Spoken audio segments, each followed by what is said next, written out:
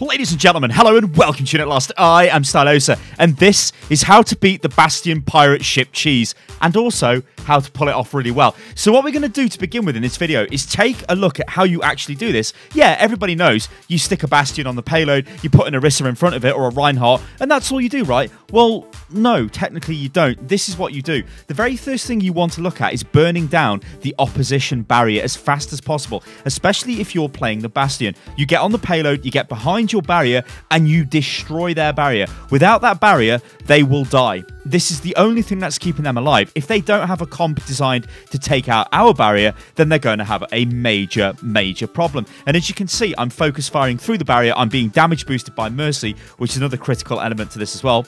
Call was made that there was a tracer behind, so I'm going to take a look behind. You'll notice as well with Bastion, I'm not actually reloading the main weapon. What I'm doing is switching between my modes, because that does reload the weapon after a short period of time. So, look, it's just very simple. Stay behind the barrier, start firing into the enemy, do as much damage as you can. However, check this out. This is awesome play.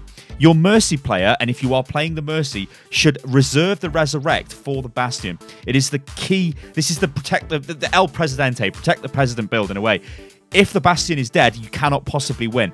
The lose condition in all of this is if you lose control of the payload. If you cannot set back up on the payload as Bastion, you have lost this. The enemy team there, through that awesome res from the Mercy player, means they cannot get onto this payload. The Bastion is able to walk back onto the payload and sit back on it. Questionable shield from the Aurora there, but it doesn't really matter because the Aurora has redeployed the shield, and now we're moving again. The Bastion Pirate ship is rolling. But can you see how there were various points there where this could have been lost, and this could easily have been won, but through great play with the Mercy and the team all playing together and everybody understanding their role, we were able to push this through, which honestly is pretty huge. All right, let's jump forward to the next point. So we win the next engagement, and then we keep moving forward. The enemy team now are going to try and stop us. If they get us off the payload, then that means Bastion can no longer be used, and this is a major problem I've noticed people have with this. So here we go. This kind of pains me a little bit. I tried to jump behind the Aurora shield, but Aurora redeployed the barrier. So now I'm halfway through transforming. I'm going to die to the bomb. That's it. At this point now, that is it. Like, watch the kill feed. Everybody is dead. There is no way I'm going to be able to walk back and get back on this payload, right? That is what you want to do with Bastion in this build. I can't do that. So now is the best time for me to swap. Sure, you might be able to try and force Bastion, but that generally results in a lot of defeats. Now is the time, if you are the Bastion player, to get off the Bastion and play something else. So in my case, I'm going to play Tracer after I think, should I play Soldier? And I'm like, well, actually, we could probably do with a flanker because, well, look at the team. We're not really that mobile, so hey, let's go. So I pick up the Tracer, and as you can see, this is the final attack as we're moving through the map. Nice grab there. It's giving me very easy shots there, letting me clean up, and we just push forward and we take this point, which is awesome and exactly what we were trying to do. You can't really argue with that. But if I'd stayed on Bastion, we might not have been able to do this because I don't think we would have got payload control back as easily as we did, because through me playing Tracer, that allowed me to dive into their back line and start harassing them as we tried to get onto the payload. All right, let's talk about how to actually beat this then. I'm going to show you Junkrat to begin with. Now, this is a really cute trap and concussion mine spot. They won't see this. You can see it's partially hidden anyway to us, so to them, it'll be pretty much invisible. The Bastion will get on the payload, probably get trapped by this, or the Aurora will, and then you can hit them with a concussion mine. If you're lucky, this is going to put enough damage into them for you to quickly follow up and take them out. However, it's going to give you ultimate charge, which is what you're looking to do here with Junkrat.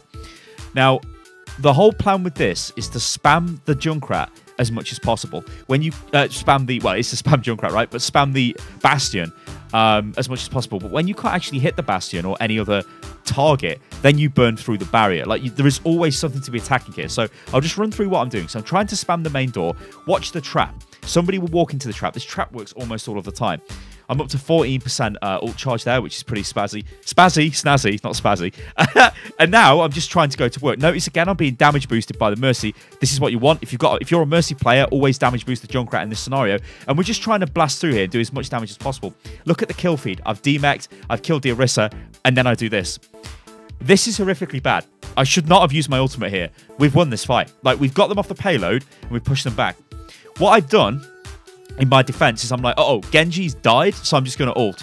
and blow up the Widowmaker with my tire wasn't really worth it, because we're going to need that in the next engagement, or it would have made sense to use it in the next engagement. This is the critical point, though, of this entire sort of strategy with breaking up the pirate ship. We've got control of the payload now. For them to get back onto the payload is going to be very, very, very, very difficult indeed. It's going to take them a lot of time. It's going to take them, you know, they're going to need a bit of luck. They're going to need to catch us out of position. But really, we shouldn't get caught out of position. We do, so a bit of a spoiler, but that just serves to show you how if you don't keep your discipline with this, you will get pushed back eventually. So we're pushing back through the enemy team. You can see their Bastion. He's still trying. He's still there. He's still working. I've retrapped the payload because I know that they're going to try and get on top of it, and we're just cleaning up the Winston. Unfortunately, we've lost a Zarya there, which is a little bit, well, unfortunate. We kind of shouldn't lose anybody. As soon as you win the fight here, it's very critical that everybody as a team pushes back. And the way you win the fight is just getting that pick on a Bastion, maybe killing a tank, just killing somebody who stops them setting up. Now, this is the gutter. The absolute gutter here. Their Bastion managed to get set up on the high ground there, so he's burning through our Orisa shield. This means we can't stand out in the front. We cannot use our shield. That Bastion has shield advantage all of the time. So we're left to just spam, like, from the relative safety here of this position. Fortunately, a nano-boosted tank mode Bastion comes around the corner and just wipes me out. But we've got the reses, and we're still able to choke them up. Look at the kill feed. It's not pretty. It's messy.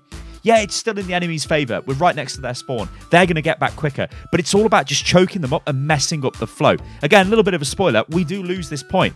They do push through all the way to the end of the map as a result of us losing, well, not just this point, but other points as well, which I will show you in this video. But we held them for a long time here. More than 80% of the time, I'm going to say. I don't have statistics to back this up, but it feels like that. Bastion on the payload wins on this map all of the time. And there is a lot of frustration with teams not really knowing how to deal with it. So once again here, we've got control of the payload. But look at this. This is gross overextending by our tanks. They both ran forward and died after we had control of the payload.